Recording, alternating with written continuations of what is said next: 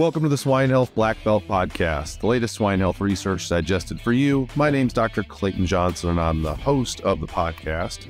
Joining me in our worldwide podcast studios today is Kyle Nisley. Kyle is a Doctor of Veterinary Medicine student at Iowa State University College of Veterinary Medicine. Kyle, welcome to the show. Hey, thanks for having me, Clayton. Pleasure to be on. Kyle, you and I have gotten to know each other here in your fourth year. You spent some time at Carthage doing an externship. And then we saw each other here in Denver recently at the American Association of Swine Health annual meeting. But for the audience that has not got a chance to meet you, Kyle, why don't you introduce yourself to everybody? Yeah, for sure. So like Clayton said, I'm Kyle Nisley. I'm a fourth year at Iowa State College of Veterinary Medicine. I'll be graduating in May with my D.V.M, and hopefully I'll be going out into production here just in a couple of months. And so right now, I'm just finishing up those last couple of rotations and trying to get through the rest of this remaining fourth year. I'm originally from Grinnell, Iowa. Actually grew up raising Belgian draft horses, for an interesting fact, but got into swine medicine early on in undergrad and have continued chasing pigs ever since.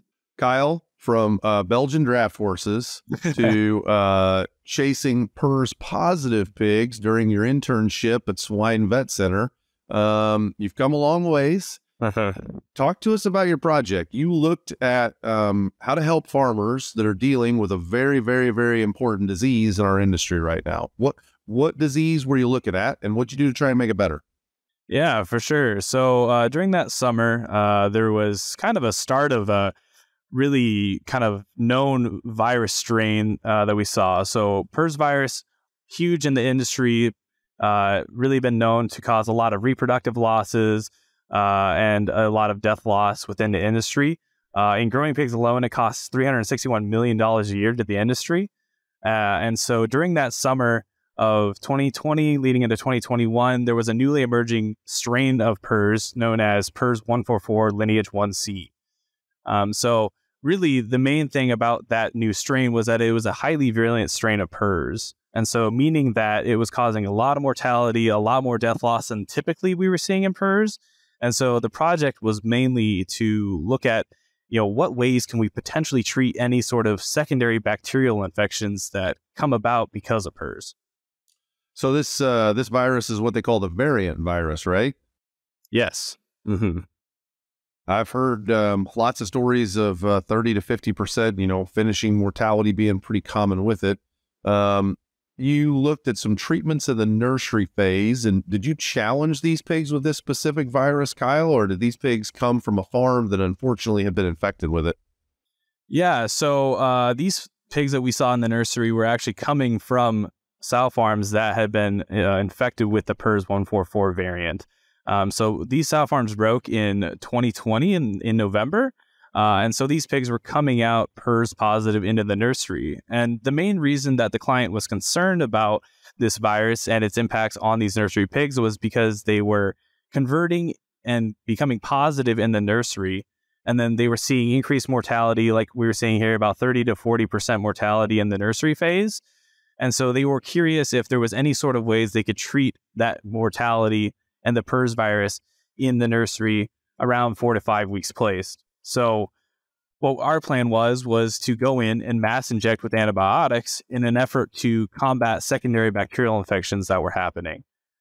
So what we were seeing in the nursery flow was a history of strep suis, GPS or HPS is the old 𝗕𝗃𝗄𝗃, and 𝗂𝗃𝗃. So pretty typical bacterial infections and secondary bacterial infections that we were seeing in the nursery. And so kind of what you would typically see in a nursery. However, these infections were made worse by the fact that PRRS was running rampant throughout the nursery. Well, talk to us about the treatments, Kyle. What did you take a look at?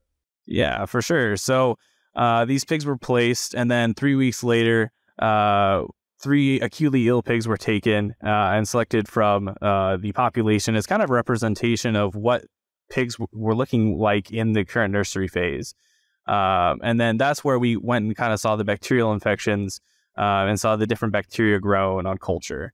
And then a week later, we came in and weighed every single pig, which is a very hard task. I definitely learned that during the summer. And then 4 treatment groups were allotted during this trial. So firstly, there was a negative control group, which were allowed to be given spot treatments of Baytril and dexamethasone, which is what the farm had currently been using as their spot treatments. However, they were not given a mass injection of antibiotic for every single pig. And then 3 other treatment groups were created throughout the nursery. So there was Baytril and dexamethasone, which was one of the treatment groups that were given mass injection of every single pig. And then there was a treatment group that was given Draxxin, and another treatment group that was given 𝗪𝗍𝗄. And so these groups were then delineated out, and they were made even by age and by mortality. And so then they were blocked off according to the room so that there was no room effect. So in certain parts of the room, pigs can grow quicker or slower based on air quality and other things. And so we made sure to make our groups even when it comes to those things. And then we went in and treated every single pig at that 4-week mark. And then 4 weeks later, at 8 weeks placed, we came in, weighed every single pig again, and collected different data on the PRRS virus within the nursery. So throughout the entire nursery phase, we took oral fluids to kind of document, where is this PRRS virus? Where is the CT levels, or how much virus is really running within the nursery? And it was interesting results that we saw throughout that entire nursery phase. So in the barns where we collected oral fluids, pre-treatment, about half of the room was positive. The other pigs were negative at this point. However, on the treatment day, a week later, it was about the same thing. About half the room was positive, half the room was negative. However, by the end of that trial, 4 weeks later, every single pen that was tested with oral fluids was positive. So we were seeing really good seroconversion like they had been seeing in that nursery from negative to positive.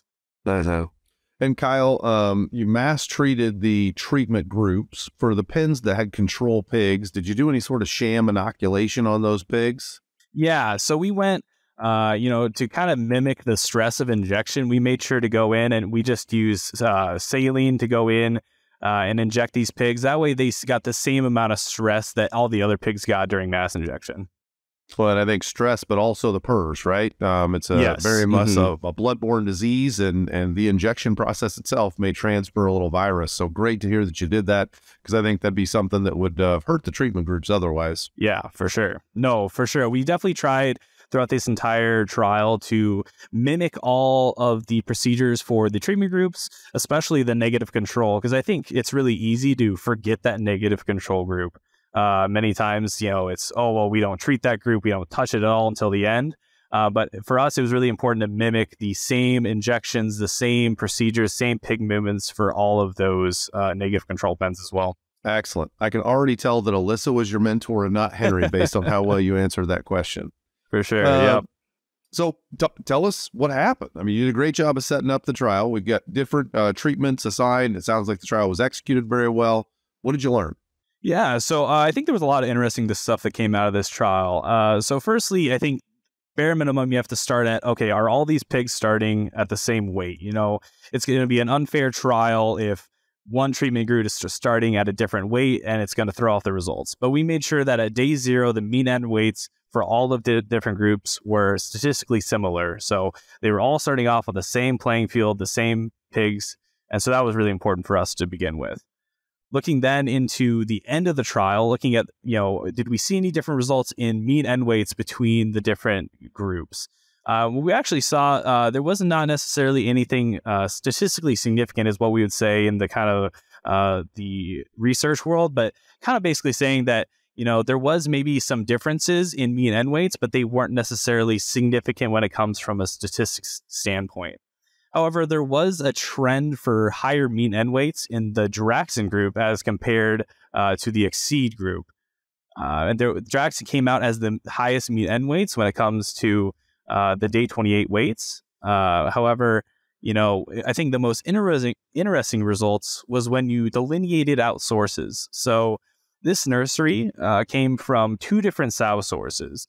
And so one of the sow source pigs, they did end up looking clinically more sick. There was more death loss, there was more coughing, there was more fallout.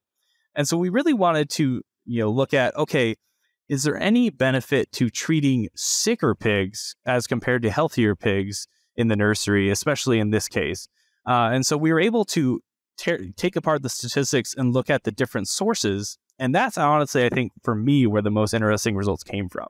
So looking at the first source, the mean end weights, there was a statistically significant difference in mean end weights of Dsraxon compared to 𝗏𝒄𝒃, and Dsraxon was easily the highest for mean end weights as compared to all the others. I think another interesting result of that was from that same source, the mean average daily gain was highest for Dsraxon as compared to 𝗏𝒃. Dsraxon was about a 1.3 average daily gain pounds per day. 𝗏𝒃 was down to about a 1.15, and Baytril Dex was sitting around the 1.2 mark. So there was some interesting results definitely when it comes to looking at average daily gain and mean end weights when it comes to Dsraxon. And so I think for this trial, Dsraxon or tulispromycin, the drug name, really came out on top. Thanks, Kyle, for coming on the show, and to the audience, thanks for listening to the Swine Health Black Belt Podcast. Please visit us at swinehealthblackbelt.com, and please do take the time to subscribe to the podcast so you don't miss out on any of our new episodes.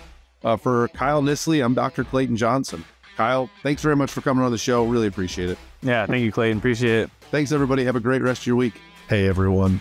We're always searching for the latest and greatest research to share each week. If you have a swine health-related research trial and would like to come on the show to talk about it with me and share it with our audience, feel free to send an email to healthblackbelt@swineit.com, and we would love to take a look at your research.